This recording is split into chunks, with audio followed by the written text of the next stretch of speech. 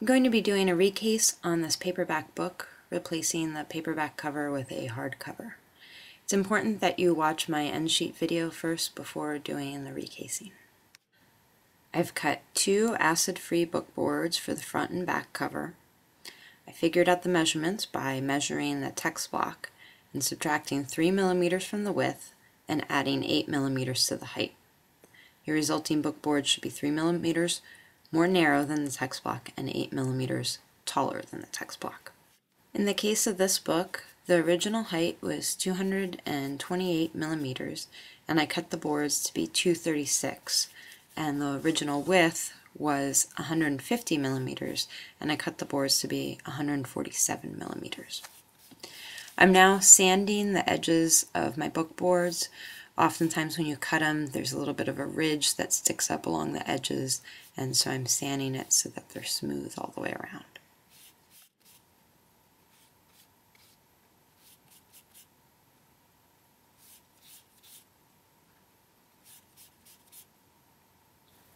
Now I'm going to measure and cut my spine board. I use a piece of scrap paper to measure the spine. I do this because if the spine is rounded, it's easier to wrap a piece of paper around it than a ruler.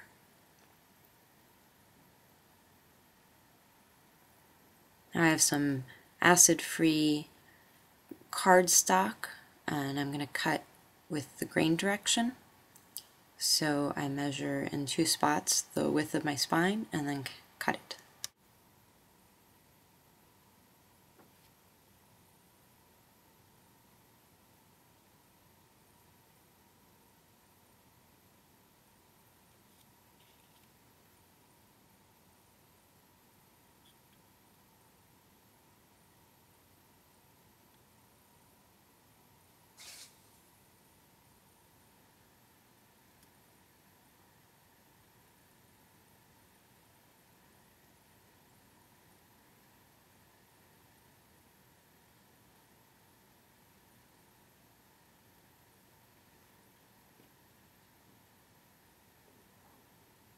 Now I use the book boards to determine the height of my spine board and cut that to height.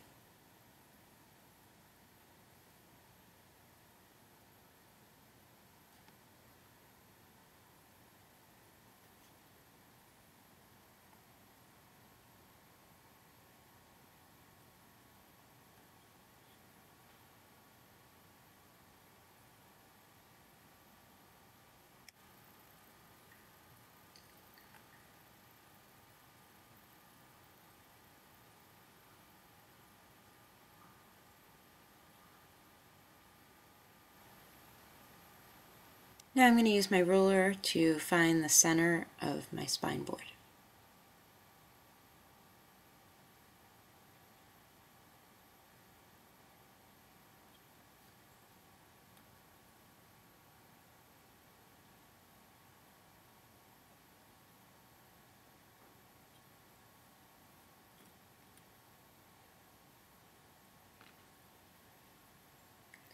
I'm also going to find the center and mark it on my book cloth.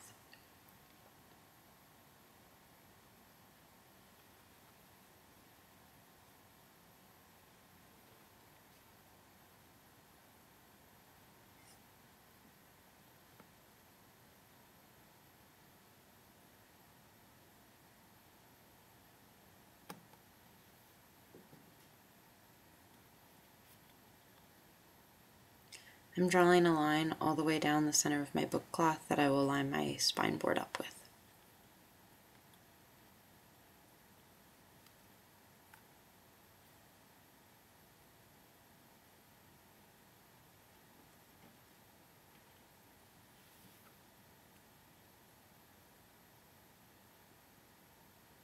Make sure you're gluing the side that does not have your center marks on it.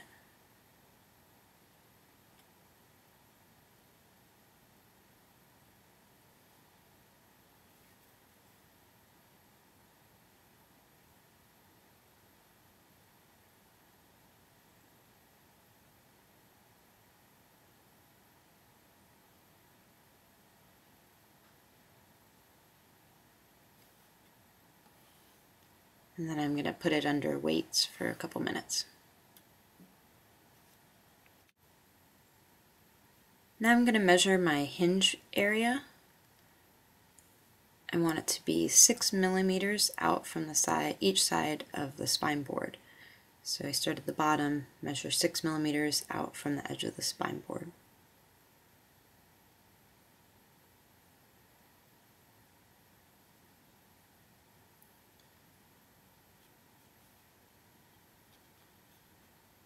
Then measuring the top 6 millimeters out from each edge.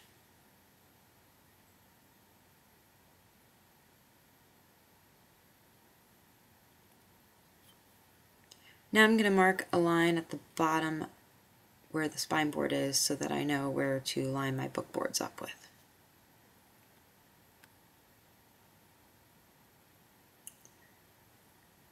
You want to make sure you have a nice even coat of PVA over your book board. I'm using a combination of PVA and methyl cellulose. You want to make sure the whole thing is covered in glue, but that it's not too thick, just a nice even coating all over.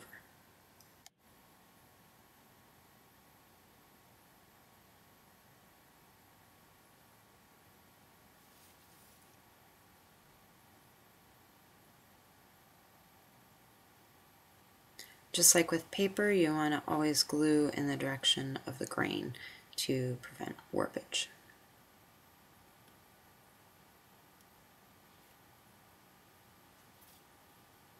Now I line my board up with that bottom mark and the two 6 millimeter marks.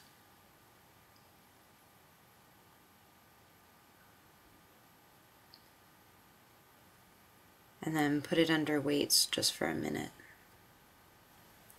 While my first board is sitting under weights, I glue up my second board for the other side.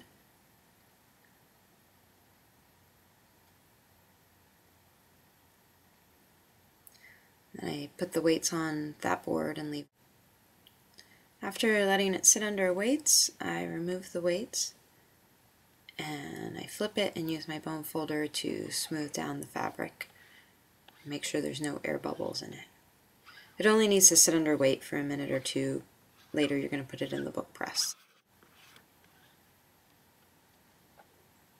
After smoothing all the fabric down, I'm going to flip it over and use a paper towel to clean up any glue that may have seeped out around the edges.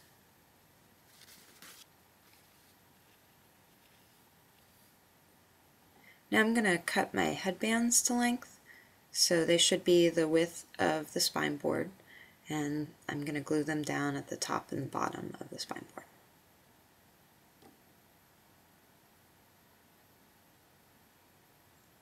So I just put a little dab of glue at each end, and I roll my cord back and forth a little bit in the glue.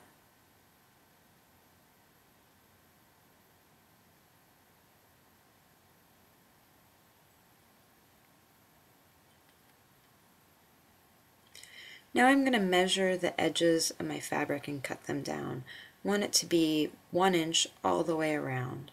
So I measure 1 inch out from the book boards and then cut the fabric.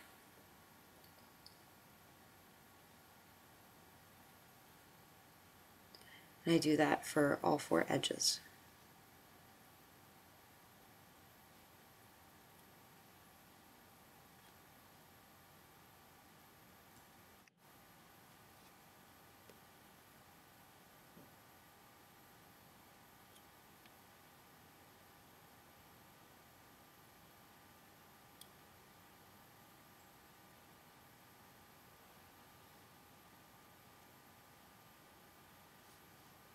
After trimming all of the edges, I'm going to cut the corners, and I'm cutting them so they're about 1/4 of an inch away from the corner of the book board.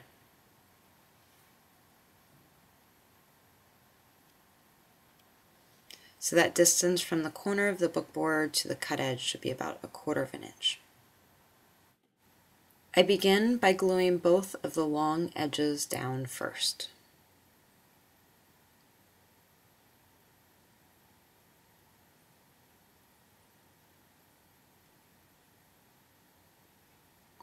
making sure it's very tight against the edge of the book boards. I'm going to use my bone folder working from the outside towards the inside and cleaning up any glue that squishes out.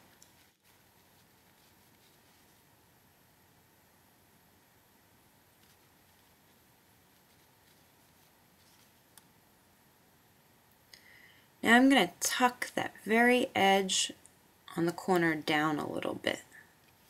It's important that you tuck it in a little, otherwise you'll have fabric sticking out. So I kind of grab the upper edge and I pull it down a little.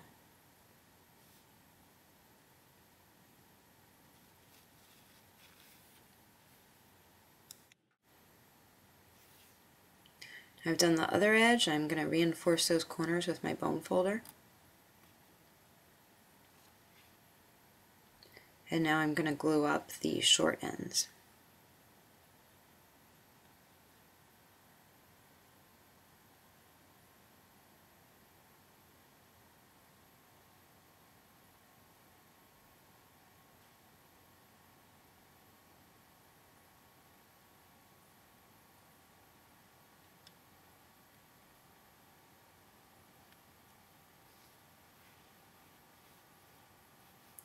Making sure it's very tight against that edge and pulling it down.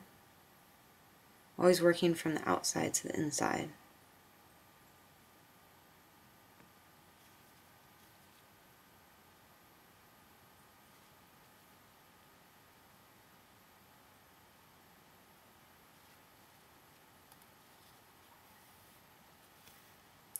Put it under weight for just a minute. Now I'm going to define the folds right by the spine board edge. Not the bookboard edge, but the spine board edge. At this point, you glue it into the case just like you would if you're doing an end sheet replacement. If you watch my video on end sheets, I go into more detail about how to do this.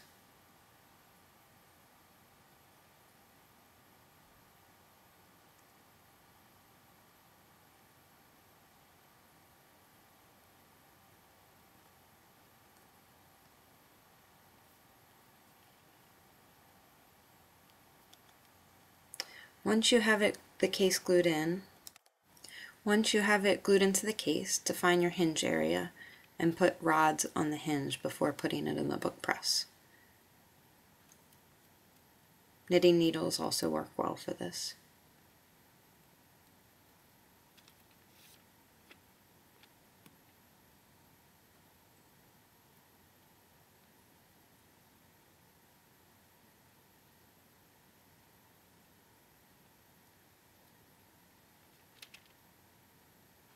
Here we have the finished book after it's been in the book press for a couple hours.